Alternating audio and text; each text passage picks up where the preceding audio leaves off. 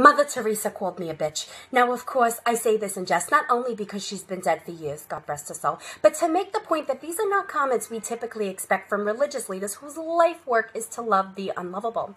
That's why the Pope calling Trump a jerk, more or less, those weren't the exact words, but I digress, is huge, because a man like that doesn't throw around insults too loosely, if you get what I'm saying, and I think you do.